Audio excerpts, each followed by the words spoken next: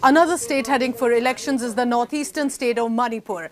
India Today spoke to the Chief Minister incumbent Biren Singh, where he says that they're not looking at an alliance right now, and the Chief Minister's phase for the state will then be considered by the central leadership. Here's what's been happening in Manipur and what does the Chief Minister has to say. Listen in.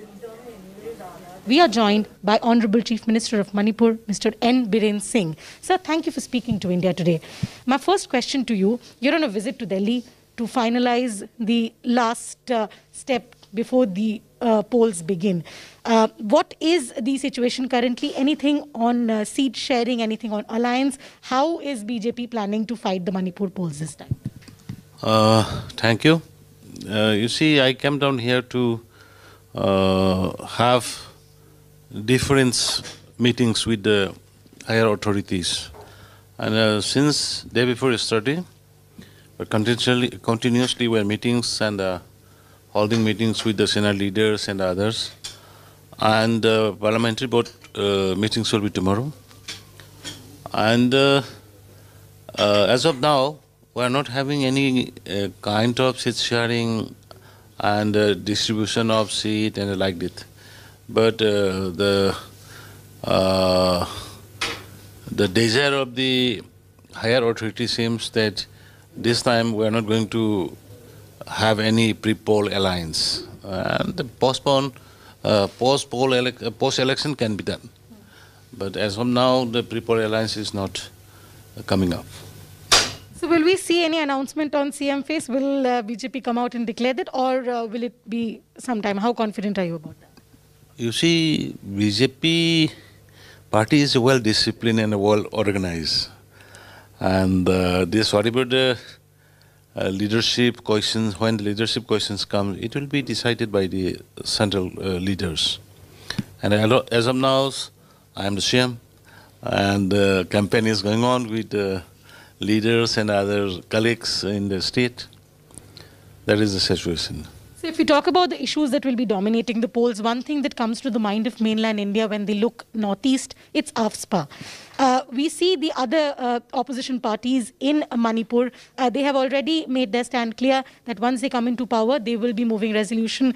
Be it the Congress who've said that in the first cabinet meeting, they will be removing AFSPA. The NPP, they released their manifesto. They also mentioned about the same.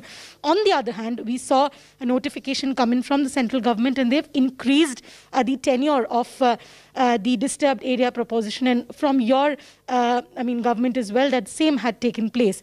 At a time like this, do you think there will be any issue for the BJP to gain the faith of the voters when it comes to AFSPA? You see, those who are promising, their regime has already seen and tested by the people in the last many years. They were in the government in the power last 15 years. Why they did not lift it? So they are all, propaganda and the false comments. Our BJP's stand is very clear. I myself, with the people of the state, to leave the AFSPA from the state. But you see, the national security also we have to keep in mind. We cannot compromise the national security. So what the state government, Manipur state government is going to do, I already persuaded and requested to the union government to leave AFSPA from the state. But in the meantime, in the last 4 or 5 years, we have seen that peace is there. But even then, our neighboring countries is Myanmar.